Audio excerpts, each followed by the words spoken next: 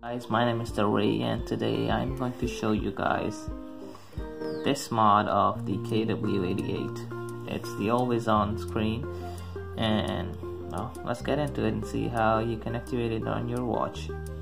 It should actually work for any smartwatch with Android 5.1 or any other operating system except for Android Wear, because there you can already activate it without a problem.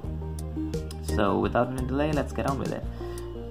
To start off, you're gonna need an application. It's called Always On AMOLED, and when you download this application, it'll ask for another application that is actually a plugin for this mod, and it's called Plugin for Always On AMOLED, and it'll direct you to automatically to the Play Store to download the application. And to set it up first, the thing is that not everything on this watch works, obviously, because this application is designed for the smartphone. But luckily the digital watch still works. And to enable it, first you have to enable services, and obviously that will make it work. It's gonna ask for some permissions. All you have to do is activate them all, or allow them. Anyways, to start off with, first of all, we can go to the customized watch face, and as you can see, there are two available, the digital and the analog one, and the rest are the paid version. And obviously, well, if you want to pay, that's good, but I don't intend to pay because it's not my main watch. I use a Moto 360 second edition, and that one always has already has this mode installed. Anyway, so moving on. Then you can change the background. That doesn't really matter. The font, yes, you have like these 5 fonts. You can put the bold one or the italic one.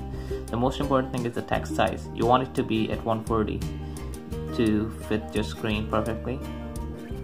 The next one is the text color, that you can put whatever you want.